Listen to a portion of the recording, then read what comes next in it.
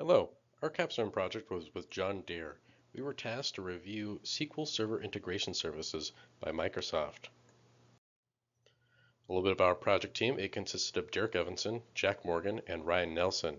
We were in close communications with John Deere's Electronic Solutions team and met every Tuesday. A little bit about John Deere as a company. They manufacture heavy equipment for multiple industries: agriculture, construction, forestry, and lawn care. Here based in Fargo, they manufacture integrated electronics, such as embedded controls, displays, and user interfaces, and specialty sensors. The problem at hand is John Deere collects a lot of data, and this data is coming from manufacturing and customer orders.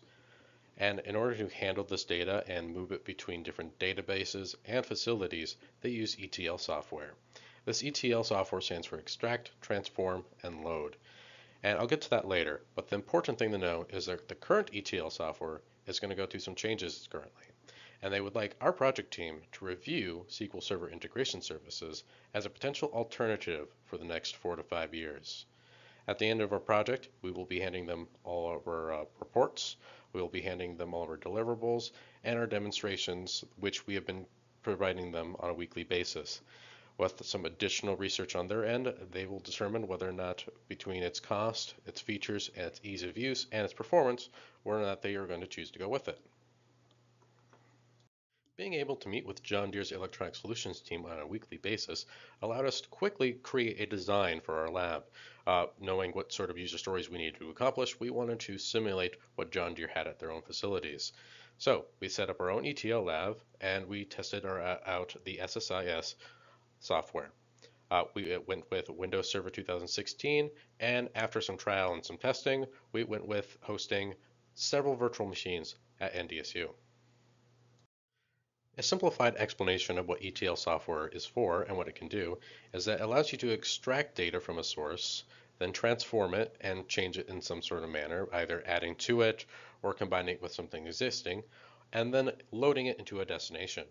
So one example, on the bottom you can see there are several rows, or there are columns, and we are extracting that from a SQL Server database.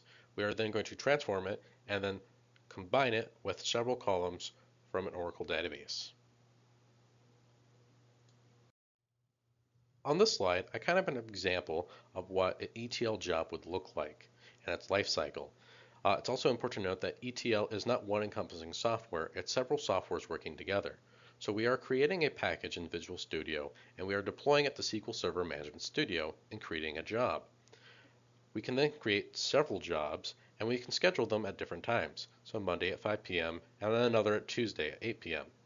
We can also then set up dependencies, we can set up monitoring, and notifications. So if job 1 fails, we can have it so it can report to us or to skip to another one. Original design, we decided that we were going to go with 2 virtual machines, one that would house all of our tools and one that would hold all of our data. Ultimately, we ended up having 3, and the third one had all of our Oracle tools, or our additional Oracle tools that had some conflicting configurations with those that we had on our first server. Some of the tools and software that we were using in our ETL lab consisted of Visual Studio, SQL Server Data Tools, SQL Server Management Studio, and SQL Server with its SQL Server agent. Our data sources that we were using was an Oracle database, a SQL Server database, an FTP server, and a file share. After meeting with John Deere several times and fully understanding what features they wanted us to cover, we prioritized them and we grouped like features into user stories.